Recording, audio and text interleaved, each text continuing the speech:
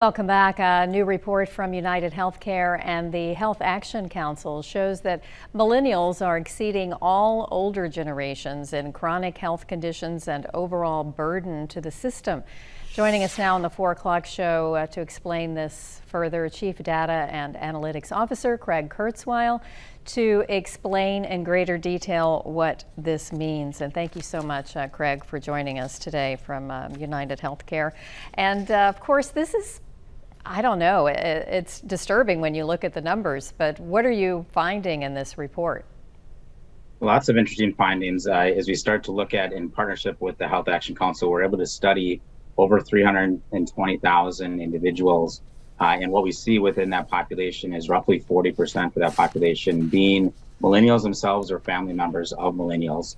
And as you start to analyze that population, you start to quickly see that the way that they access, utilize, and engage in the healthcare system is very different from their other generational counterparts.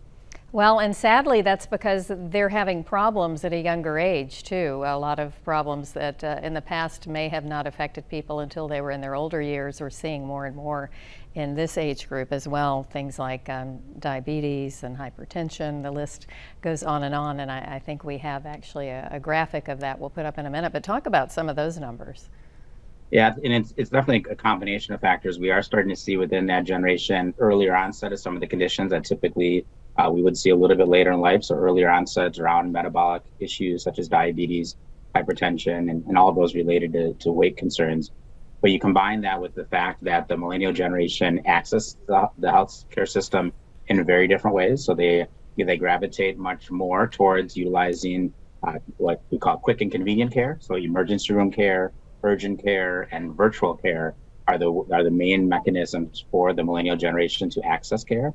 So when they start to develop conditions like diabetes and others, you can start to see in the graphic that the utilization patterns leads to much higher costs to treat those conditions within the millennial generation, given that they have a much lower utilization of normal brick and mortar primary care relationships and a higher utilization of treating these conditions through the emergency room. Yeah, so of course that means, like you said, a lot more visits to the hospital, a lot more visits to the doctor's office, and that is a whole new set of problems too when you consider that.